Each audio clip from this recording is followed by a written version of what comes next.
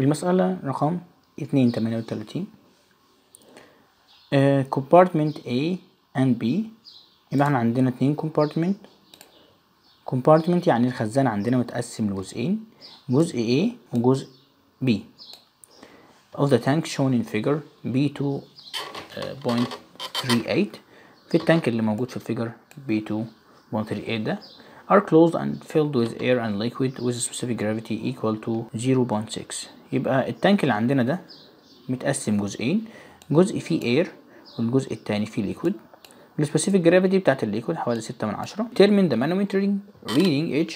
عايز يعرف قيمة الريدنج دي اللي هي H if the barometer pressure is 101.3 كيلو باسكال.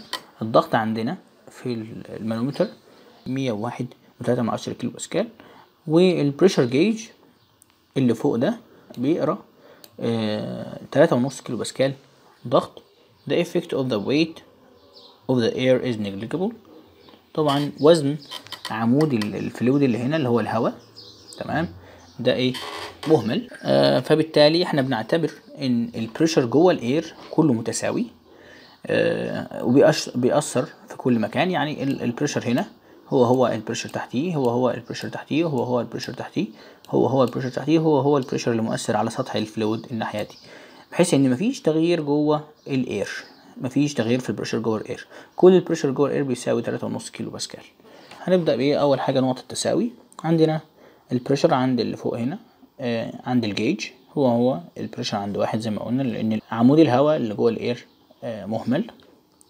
وبعد كده نقطة 1 بتساوي نقطة 2 جوه الفلويد اللي هو الووتر، وبعد كده جوه الفلويد اللي هو السبيسيفيك جرافيتي بتاعته 8/10 النقط التساوي بتاعته اللي هي 3 و4.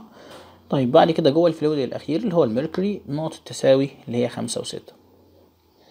طيب جميل. نبدأ من فوق هنا ان الضغط النقطة دي بيساوي ضغط 1، فبالتالي الضغط هنا ده الجيج دي بتقرا الفرق بين الاتموسفير وضغط الاير، فبالتالي لو انا كتبت القيمة على طول فانا بكتب القيمة الجيج.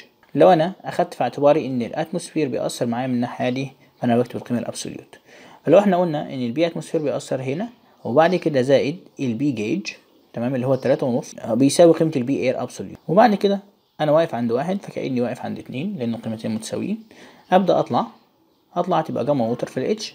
وصلت لنقطة 3 ابدأ انزل هتبقى جاما اللي هو الفلويد اللي هو سبيسيفيك جرافيتي بتاعته ده 6/10 في الاتش. وبعدين انزل تاني هتبقى جاما ميركوري في الاتش ميركوري. ده كله بيساوي الضغط هنا، والضغط هنا بيساوي ضغط الاتموسفير. طيب انا كده الاحظ ايه؟ الاحظ ان انا عندي اتموسفير من ناحيتين، فبالتالي الضغط الجوي بيأثر معايا من هنا وبيأثر معايا من الناحية التانية، فانا اقدر اشيله ملوش لازمة. يبقى انا اقدر اشتغل المعادلة على الجيج، تمام. يعني اقدر اجي هنا اقول 3.5 كيلو باسكال مباشرة وما اكتبش قيمة الاتموسفير على اعتبار ان الاتموسفير بيأثر في الناحيتين فهو متساوي متعادل يعني. طيب بعد كده المعادلة دي عايز هعوض عن البي جيج ب3.5 كيلو باسكال. الجاما ووتر ب ماينس طبعا سالب 9.8 في الاتش.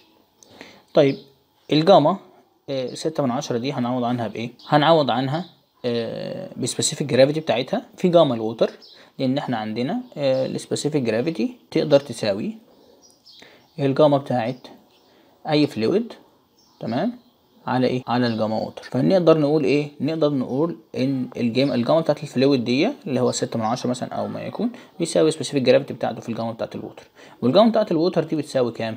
بتساوي 9.8 كيلو نيوتن على المتر المكعب.